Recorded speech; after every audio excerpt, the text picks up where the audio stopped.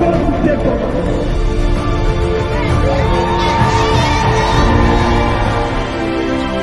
I said to you, you must testify. Praise the Lord. Hallelujah. Good morning, my dear friends in Christ. We begin this Sunday reflection in the name of the Father, and of the Son, and of the Holy Spirit. Amen. Today is the second Sunday in Ordinary Time, Year A. We thank God for the gift of life. We thank God for the opportunity to worship Him. May the name of the Lord be praised now and forevermore through Christ our Lord. Amen. Today our Bible reading is from the Gospel of John chapter 1, from verse 29 to 34. John chapter 1 from verse 29 to 34. And our topic is, Look, there is the Lamb of God. Look, there is the Lamb of God. Hallelujah. Amen. John the Baptist came ahead to baptize people and proclaim the appearance of our Lord Jesus Christ. He had a revelation that when the person who is the Christ comes to be baptized, he will recognize him by the symbol of the Holy Spirit resting on him. And when Christ came to be baptized in the river Jordan, the Holy Spirit rested on him like a dove. This confirmed to John the Baptist that Jesus is the Christ. So John proclaimed to all the people that Christ is the Lamb of God. I want us to know that obedience to the instructions of God are very, very important.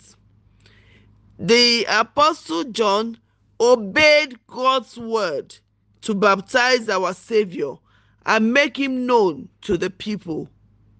Is God saying anything to you? Is God saying anything directly to you? Or from the sermons that you have heard? Or from the reading? What do you do with such instructions?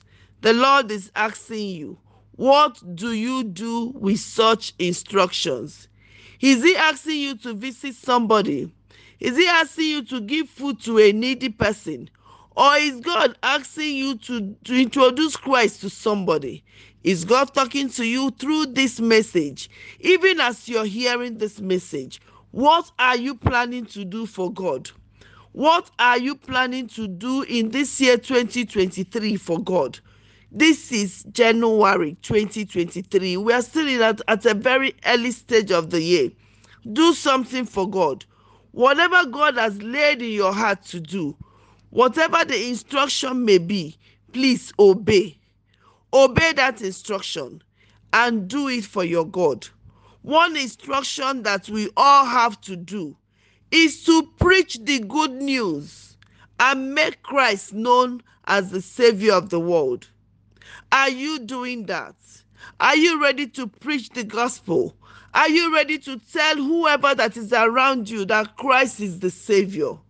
May God help us. May God give us understanding. May God grant us the grace to preach the word, to see Jesus as the Lamb of God, and to make him known to everyone every day of our lives through Christ our Lord. Amen. Child of God, remember to do something for God. Don't stop preaching. Don't stop telling people about God. Don't stop proclaiming Christ as our personal Lord and Savior. May the Lord help us in the name of Jesus Christ. Amen. Happy Sunday, and I wish you a lovely week ahead.